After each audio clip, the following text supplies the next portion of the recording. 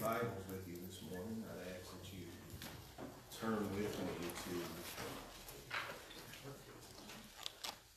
to 1 Thessalonians chapter 2, verses 7 to 8.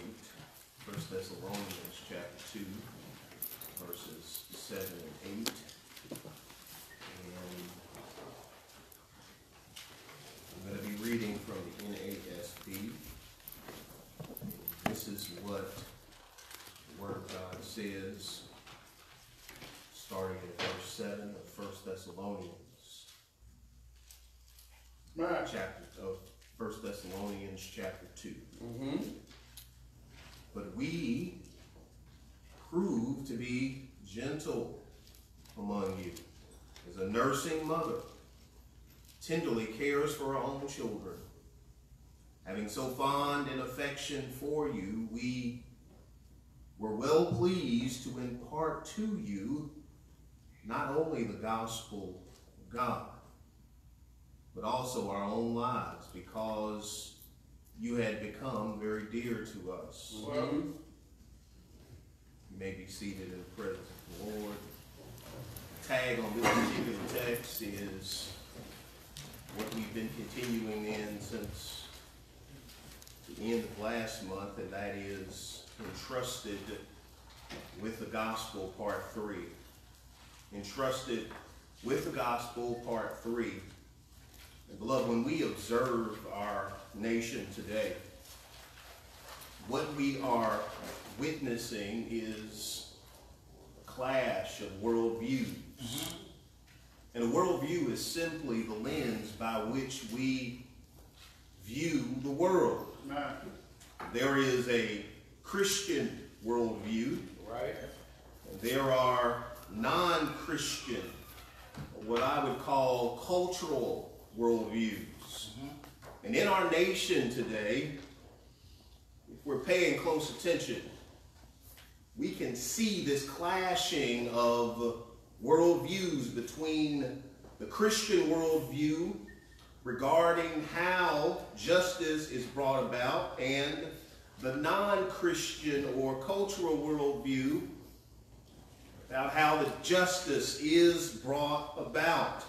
And beloved, if we are not careful, we can be beguiled or fooled into believing that we are following a Christian worldview, but in reality, we're merely just following the worldview of the culture. We can be merely just following what the culture believes about how justice is obtained. We can be fooled into thinking that we're being nonconformist. But in reality, all we are being is conformist with the culture. And so as Christians, we've been entrusted with the gospel. We've been called to be witnesses as to how the transformative message of the gospel brings about true, lasting, and eternal justice. Right. We have been called, beloved, to be salt and light in this world. As salt, we preserve the world through our faithful witness as this world around us is decaying. The world is not getting better. The world is decaying. And as light, we shine the light of the gospel message into the darkness that this world, our nation, is presently in. So the question becomes, how do we as Christians make an impact for justice in a world that is decaying and in darkness? And so the challenge for Christians today, Christians, as we have been entrusted with the gospel, is to balance our call to live in the world, but not be of the world. Come on. We've been sent into the world not to fight for this world, because this world is not our home. Amen. We've been sent into the world, beloved, to advance the kingdom kingdom by spreading the gospel and preaching Christ crucified. We've been sent into the world to exalt the message of the cross, which is foolishness to the world because the world is perishing. Well, the world views our message as stupid. The world views the message of the cross as moronic. And even though the world views our message as stupid and our message as moronic, we don't flee from the decadence in our culture.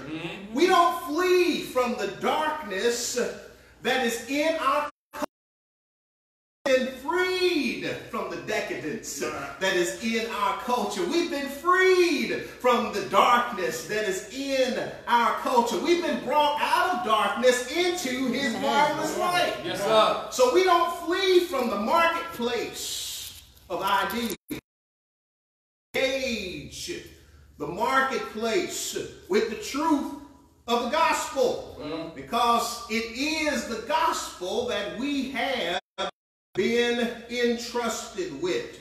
And so when we come to our text on this Lord's Day, we encounter a church, what I believe is a model church of what it looks like to be entrusted with the gospel, a church that is faithfully living out what God would have us to do amidst a culture that does not view our message as valid. A world in which Caesar was running things. Yes. And Caesar believed himself to be God, and he wanted himself to be worshipped as a God. And this same Caesar would persecute and kill Christians just for the sport and amusement of it. And beloved, we need to understand today that this world don't love you. Amen. You find that this world does not love you, and it does not love your Jesus. Amen. It does not love Jesus as the Savior of the world. So you can waste your time if you want to, marching and protesting and throwing up your fist. But this world does not love you or the message that you represent. Amen. And don't forget that. And so as the church, we've got to remain faithful, just as the saints at Thessalonica were doing during these uncertain times. This church remained faithful. They remained faithful in the face of persecution. They remained faithful, and they demonstrated what it looked like to be a witness in a city in which they resided that did not love their message. As a matter of fact, there were some Christians, some saints that were persecuted personally. They drugged them out of the house. One individual by the name of Jason was taken before the magistrates because they were proclaiming Jesus as a God who was above Caesar. And so when the word started spreading around town, there was a mob that had arisen that eventually ran Paul, Silas, and Timothy out of town. Yet this church remained faithful.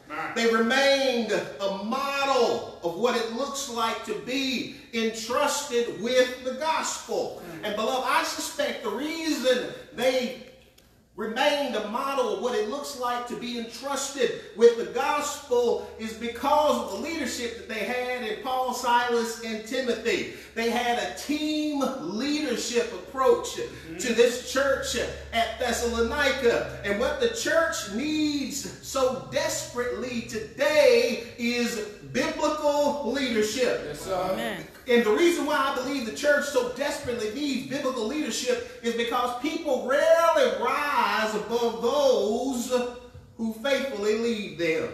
See, once a person is fully trained, they'll be just like their teacher. And so Paul, Silas, and Timothy faithfully demonstrated what godly biblical leadership looks like in difficult times, right? In times of crisis. And this was reflected in the church. They reflected the leadership that they received in this particular church because they began to model that leadership in the city in which that church resided. And like the contemporary church, rather like the Thessalonian church, the contemporary church desperately needs to be leading the way. Leading the way and showing the culture that is around us what it looks like to be a redeemed people. In difficult times, showing the culture what it looks like to reproduce disciples of the Lord Jesus Christ in difficult times, because we haven't been called to be anarchists. Right? No, we haven't been called to be anarchists. We've been called to make disciples. Right? We have not been called to lead